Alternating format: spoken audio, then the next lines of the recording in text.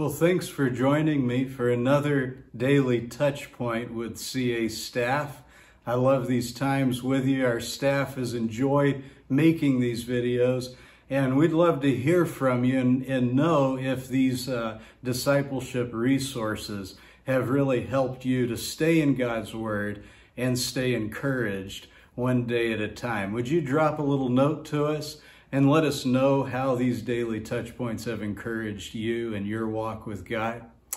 Well, we're in Psalm 51 today. And Psalm 51 is a well-known psalm. It's one of the most profound psalms in Scripture. One of the reasons it's so well-known is Psalm 51, we believe, was probably written by David after the situation with Bathsheba and her husband Uriah. Many of you will know the famous story of David seeing Bathsheba bathing on the rooftop. And he asked for her, he called for her to come, and they had an affair together. And it was wrong what David did. A child she became pregnant, but lost the child through that affair. The worst part of it, and it's all bad, but the worst part of it is that David sent Bathsheba's husband to the front lines of battle and basically orchestrated a situation where he was vulnerable and was attacked and killed by the enemy. And David's plan was to sweep all this under the rug, hope everybody would forget about it, certainly hope that Uriah would never know about it, and David could just go on with life, now with Bathsheba as his wife. And, well, it would just all be a thing of the past. And his friend Nathaniel calls him out and says, David, what you did was wrong. Really, from start to finish, you did wrong. And David, his response, that's what we get here in Psalm 51. And it's a response we can all learn from. It is remarkable. David's response is to just own the whole thing and say, you're right. You're right. I was absolutely wrong. And he goes before God and he acknowledges his sin before God. And he acknowledges before God, I have messed up. Your case against me, Lord, would be justified because I have done wrong and I need something. I need something that I don't have. I need your mercy, God, and I need your help to not live that way anymore.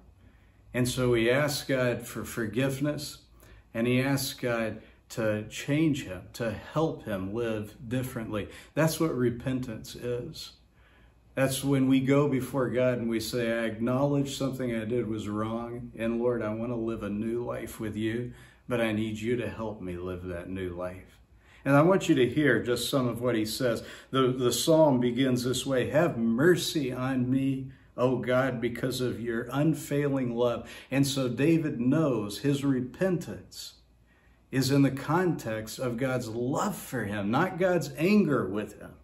God's angry about the sin, but God loves David. And so David can come to God and say, I need your mercy. He says, because of your great compassion, blot out the stains of my sins. And then he says this later on. It's one of my favorite verses in all the Bible. Verse 12, restore to me the joy of your salvation and make me willing to obey you. You know, when we sin and we acknowledge it before God, it's possible that we still experience a kind of guilt burden, a weight of our guilt that can rob us of the joy we have in life with God and in his love. And it's not that we lose God's love for us, but we lose the joy that we have because of God's love for us. Sin can rob us of our joy. And so David doesn't say, restore your salvation to me, God. He says, restore that joy of being yours, Lord, and being forgiven by you. And then he says, make me willing to obey you. Help me to walk with you. Help me to walk in your way, God. And that's what we want to do in repentance. And so I want to pray for us today that God would give you the courage to come before him. If there's any matter in your heart, in your life, that you just want to say, God, have mercy and restore to me a joy. Fill me with your joy. Let's pray for that. God, we do. We ask you to forgive us of our sins. Forgive us of things that we've done wrong. And now, Lord, help us walk in newness with you. And God, help us walk in the salvation and in the mercy and in the forgiveness that you've given us. Restore, Lord, fill us with joy of being yours. And help us to be obedient. Help us to walk your way, to honor you with our lives all day long. We pray in the mighty name of Jesus. Amen. Well, God bless you. Thanks for joining me again for a daily touch point. Let us know how these videos have encouraged you one day at a time.